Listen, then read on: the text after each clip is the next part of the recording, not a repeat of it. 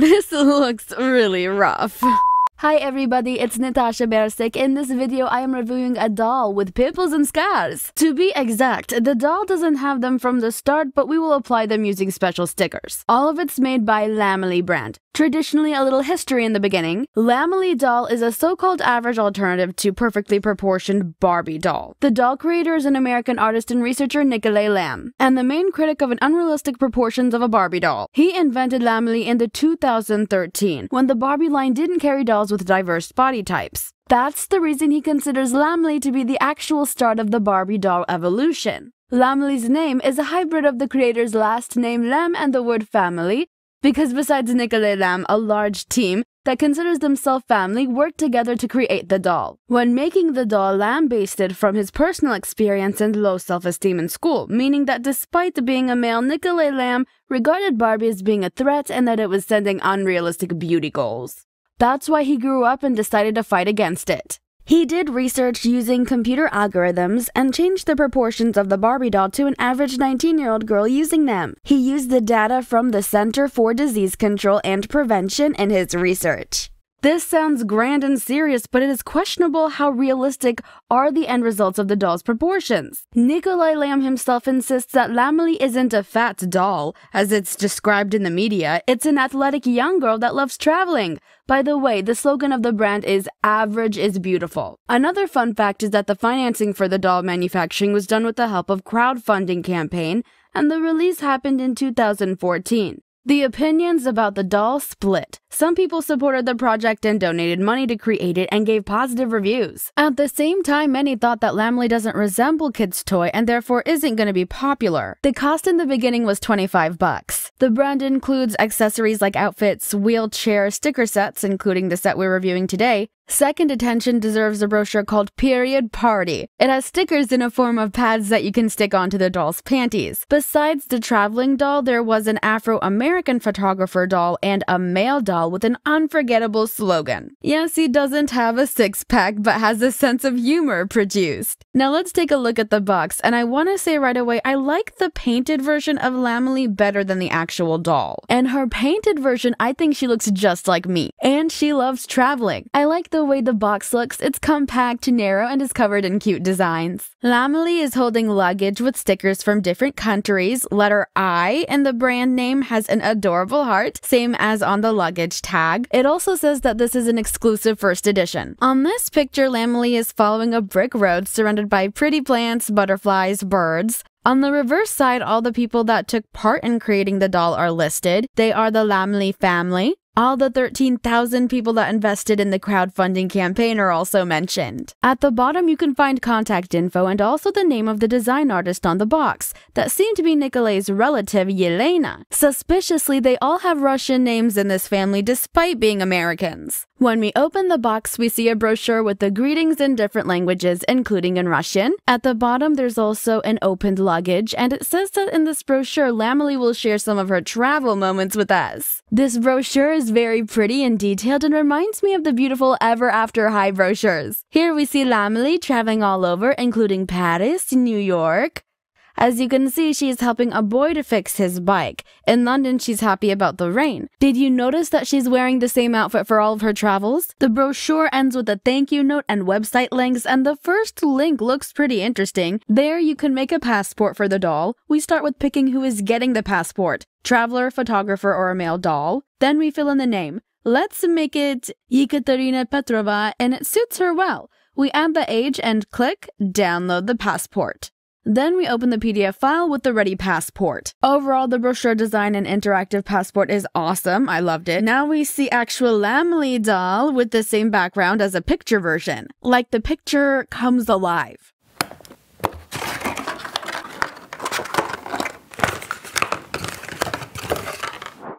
So I have a doll in my hand that looks like an average 19-year-old. In Nickolay Lamm's opinion, now I might sound subjective because I'm used to the dolls with unrealistic proportions, but the proportions of this doll don't seem too harmonious to me. In my opinion, her upper body is too bulky and big in comparison to her lower body. The gap between the legs is too wide. I'm also confused about the neck. It seems too wide, and the junction between the neck and head is too obvious. It is lower than on the other dolls, and the skin color doesn't match. The cherry on the top is the face. The picture looked better than the actual result. Lammily looks sad, when according to the story, she should be happy, traveling, and living. And because Lammily is basically Barbie's opposite, she lacks practically any makeup, looks as natural as possible, just a touch of blush on the cheeks.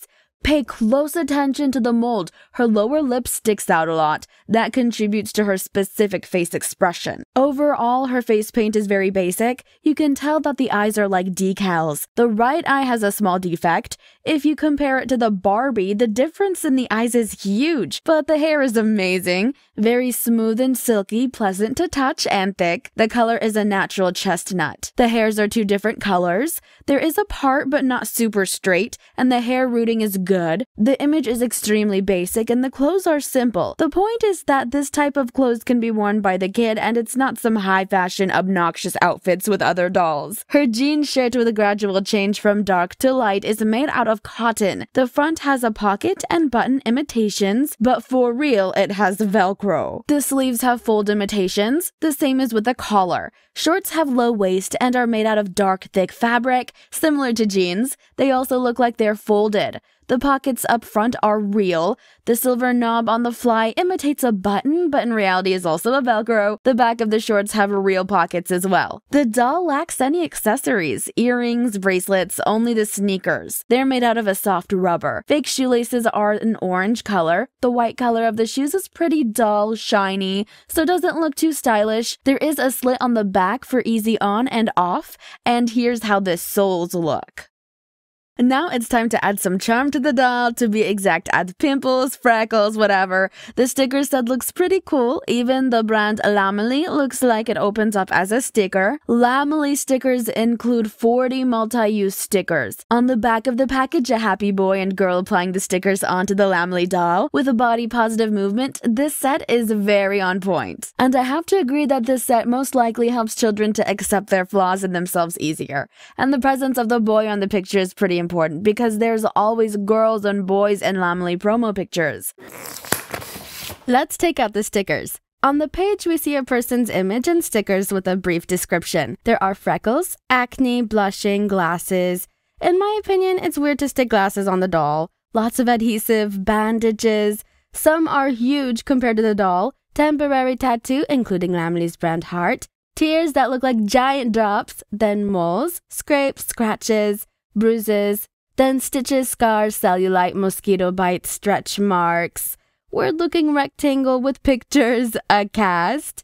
It needs to be folded over an arm or a leg and made to look like it's been painted by friends. These are grass and dirt spots. I mean, crazy amount of different stickers that can be placed not only on Lammily dolls, but any fashion doll. In this case, let's add pimples to both Barbie and Lammily. I tried cheeks first, but it was hard to make it look even. Forehead is easier. It looks so. Sorry, Barbie. By the way, the sticker wouldn't stay on Barbie. Barbie rejects this foreign object, and I'm not sure that the stickers are as multi-use as it claims. In time, I think they will stop sticking and will lose its appeal. Do you think it even looks like pimples? Comment, please. Let's decorate Lammily more, and I am debating between blush and freckles. I picked freckles because they're more weird. No, the freckles look like I stuck 2 greasy pancakes onto her face. First, they don't look like freckles, and second, they don't stick that good and peel off around the edges like she has under eye patches. Let's just stick to the face moles. The sticker is small and it sticks good. Here is Barbie with the mole on the same spot as mine. Let's push making fun even further and slap on the black eye. Oh my god, it looks really bad. The sticker is huge and covered the whole eye. Okay, let's stick it onto a more suitable place. A knee. It's spread out pretty good on the knee and looks realistic in my opinion. She has a scratch on her arm, something a cat would do. I stuck a bug bite onto her leg. Looks natural, realistic. All the stickers look better on the body than on the face in general. Less noticeable that it's the stickers. It's extra weird, but let's try sticking the glasses. Looks great. She even started crying about her weird glasses and the tears too big and not natural looking. By the way, the grass and dirt spots look best on shoes. And let's say she decided to band-aid her bug bite. The band-aid is way too big. And this is a size smaller. There are bigger ones too. Now let's undress the doll and add tattoos, cellulite, and to check out her body. Cellulite on her thighs, very nice. And the stretch marks are for the stomach, it looks like. Judging by the shape, it isn't meant for it anyway. So let's try the cast. Honestly, it looks more like a paper wrapped around the leg. Placed the cut on the elbow. Tattoo on the back. And the heart tattoo just above the butt. I think that's enough. Write in the comments, how do you like Lammily's image? Honestly, it looks pretty rough, but let's not forget that it's a children's doll, and her goal is to accept your own flaws. Plus, stickers add an interesting, fun play element. If a girl fell off her bike recently, I think she'll get a kick out of placing a cut sticker on the doll, and some may relive the experience while playing. At last, let's check out the doll's body and compare it to the curvy body made by the Mattel company. Start with the head. Lammily's is large and the junction is not the best looking. The neck is thicker, shoulders are broader, the boobs are smaller, and the waist is almost non-existent. Opposite to Barbie, she has a waist even though she's curvy.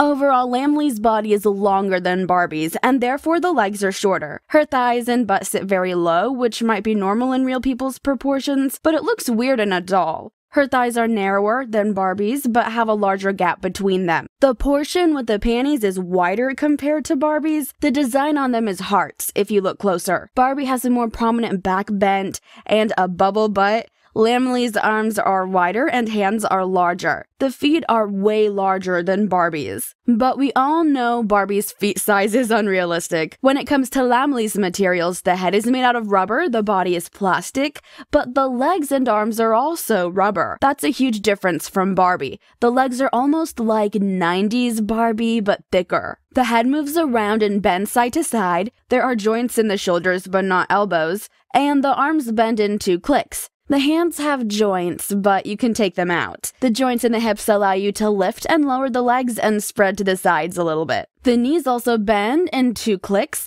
but the bend is not enough to place the doll in a comfortable position.